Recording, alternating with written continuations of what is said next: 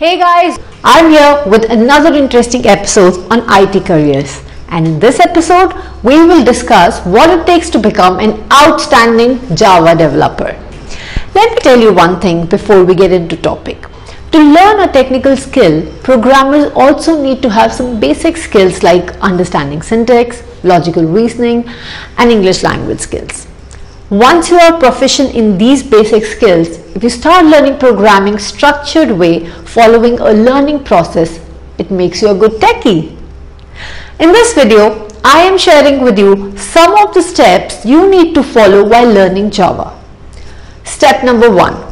Have strong foundation and understanding on OOPs. For a Java developer, having strong understanding on object-oriented programming is a must. Without having a strong foundation on OOPs, one can't realize the beauty of an object-oriented programming language like Java. If you don't have good idea on what OOPs is, even though you are using OOPs language, you may still be coding in procedural way. Just studying OOPs principle definition won't help much. We should know how to apply those OOP principles in designing a solution in OO way. So one should have a strong knowledge in object modeling inheritance, polymorphism, design patterns. Step number 2 is master the core APIs. It doesn't matter how strong you are in terms of theoretical knowledge if you don't know the language construct and core APIs. In case of Java, one should have very strong hands-on experience with core APIs like java.lang, IO, exceptions, collections, generics, threads, JDBC, etc. When it comes to web application development, no matter which framework you're using, having strong knowledge on servlets, JSPs is a must. Step number 3. Keep coding. Things look simpler when talking about them theoretically. We can give a solution to a problem very easily in theory, but we understand the complexity of the problem during implementation. During implementation, we'll come to know that the language limitation or design best practices while coding. So keep coding. Step number 4. Subscribe to forums and blogs. We are not alone. There are lots of people working on the same technologies that we are working on. When starting to work on a new technology, the best and first thing to do is subscribe to the relevant technology forums and blogs.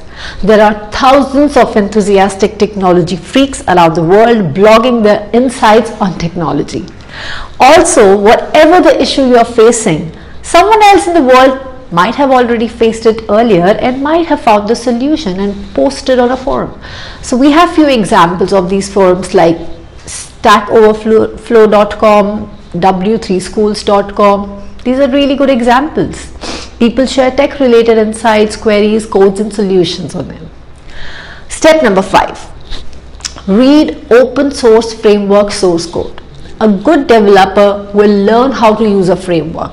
But if you want to be an outstanding developer, you should study the source code of various successful popular frameworks where you can see the internal working mechanism of the framework and a lot of best practices. It will help a lot in using the framework in very effective way. Step number 6. Know the technology trends. IT domain is very dynamic and it keeps undergoing huge changes.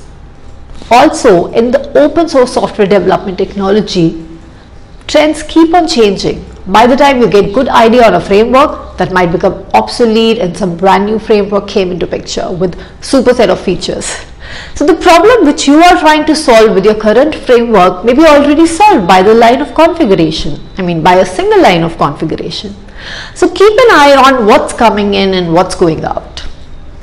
Step number 7. Keep commonly used codes, snippets or utilities handy. Over time, you may need to write or copy paste same piece of code or configuration again and again. So keeping those kind of configuration snippets like log4.properties, JDBC configurations, etc. and utilities like string utils, reflection utils, DB utils will be more helpful. Step number 8. Know different development methodologies. Be familiar with various kind of methodologies like Agile, Scrum, Waterfall, etc. See, nowadays choosing the development methodology depends on the client. Some clients prefer Agile and some clients are happy with Waterfall model. So having an idea on various methodologies would be a great. Step number 9. Document or blog your thoughts on technology. In day-to-day job, you may learn new things, new and better way of doing things, best practices, architectural ideas. So keep documented those thoughts or blog it and share across the community. Imagine you solved a weird problem occurred while doing a simple POC and you blogged about it. Step number 10. So the last thing is, never think you are a Java master. Mastery of anything is a continuous journey that never ends. Even if you have been programming and writing about Java since its inception, and still you can't be a Java master. So you always seek to improving your skills. So let me now recap on the 10 steps I have just explained. Step number 1. Have strong foundation and understanding on OO principles. Step number 2. Master the core APIs. Step number 3. Keep coding.